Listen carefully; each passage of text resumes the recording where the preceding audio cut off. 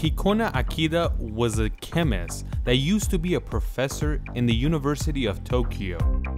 Kikona would do unusual things compared to his colleagues, and that's what he was famous for. One of those was that he wouldn't eat anybody's food but his wife's. When someone offered him food, he said, "I'd rather be hungry than eat this food." That's how much he liked his wife's cooking.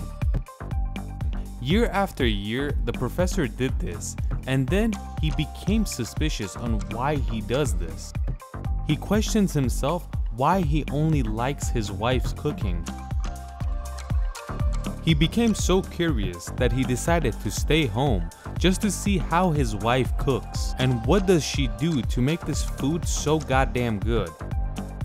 He watched her cook the meal the whole time, but he didn't see anything special. But he realized that before she started cooking, she took a leaf plant and put it in a pot of hot water, and after a few minutes of boiling, she took out the plant and threw it away. The professor realized that there's something to do with this plant, and he started investigating it. This is a type of seaweed called kelp, and you can't call it a plant. Professor Akita realized that this is not unusual, and a lot of Japanese people put this in their food, and since he was a chemist himself, he couldn't let this go this easily. He decided to study kelp and actually take a sample to his laboratory to see it up close and analyze it. Akita very quickly realized when he was analyzing the leaf that it contains glutamic acid, and this is an amino acid. When he continued and researched harder, he realized that in the mother's milk, there is a lot of this amino acid as well. So the first thing that tastes good to a human is basically glutamic acid, because there's plenty of it in your mother's milk. So Professor Akita came to a realization that our brains evolved in a way that it's wired to love glutamic acid, and anything that has it tastes better. Professor Akita realized that anything that actually tastes good has this substance in it, either a lot of it or just a little bit of it. Cheese, meat, fish, mushrooms, and plenty of other things have a lot of glutamic acid, and that is why we love eating them. You have to realize that this is 1907 where the professor is doing this research, and at this time there is 4 different tastes that we have realized. It's sweet, sour, salty, and bitter. But Professor Akita said that we have to add one more taste to this list, the umami taste, which basically means deliciousness in Japanese. It seems like the story is over now, but no, it just started, because the professor realized that he has to purify this acid and put it in pure form so he can use it. He quickly became successful, and he was able to purify glutamic acid and made it into a form that looks like a white powder, something you can compare to salt. He also gave it a name, the monosodium glutamate, and what you're seeing is the chemical formula. Since this name is very long, scientists have shortened it to MSG. You might be familiar with MSG or monosodium glutamate because there's a lot of containers that contain food and it has this writing on it, like a bag of chips. It's delicious, right? It's all because it's packed with MSG. And if it didn't have this substance, you wouldn't even look at it. That's how bad it would taste. Without MSG, you're just eating a paste of potato that's smashed together and fried, but the MSG gives it life and flavor. So monosodium glutamate or MSG has to be bad for us, right? Because some foods that claim to be quote-unquote healthy have a mark that says no MSG or no added MSG. So that means MSG is bad. No, it's more complicated than that, because the main problem is not the MSG itself. It's the food or stuff around the MSG that causes a problem with this substance. The monosodium glutamate is a very important substance that the human body needs, and it's one of the first things you eat.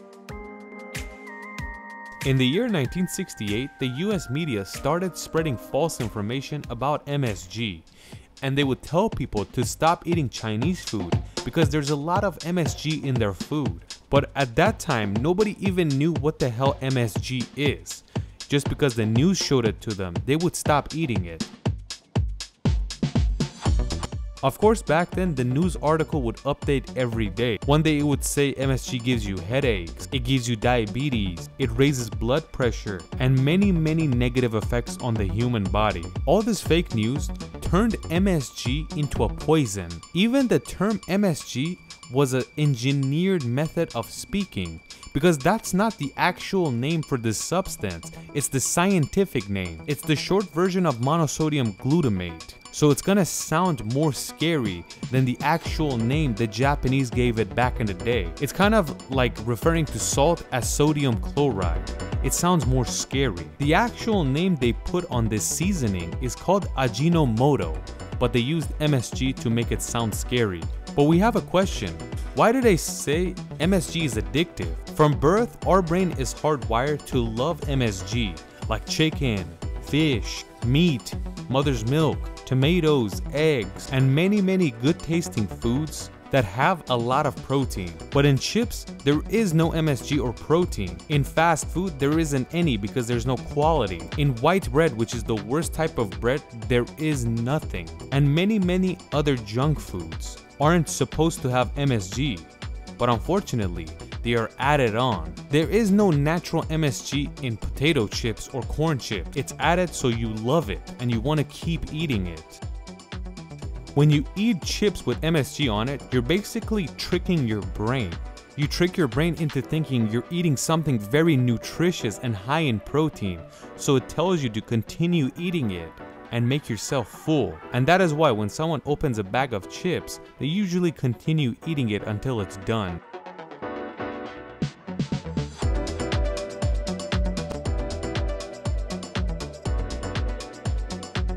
If we didn't have MSG in pure form and you couldn't put it on fast food and junk food, no fast food restaurant would be successful because their food will taste like school food or prison food. Nobody would buy bags of chips because when you would try it out once, you would hate it and never buy it again. So it's not that our body loves junk food, it just loves the MSG that's inside the junk food and tricks our brain into thinking we're eating something healthy. The worst foods that you could buy that have MSG added to them is in Healthline, and there's a list of it. The worst one is fast food restaurant, different types of chips, frozen foods, soups that you warm up, processed meat like sausages and ham and pepperoni, different types of sauce, low quality noodles, all of them have MSG added. So we realize that the MSG's job today is to turn low quality food into something that tastes good and you can buy it. So MSG is not bad for humans. It's the problem that's around the MSG, the junk food.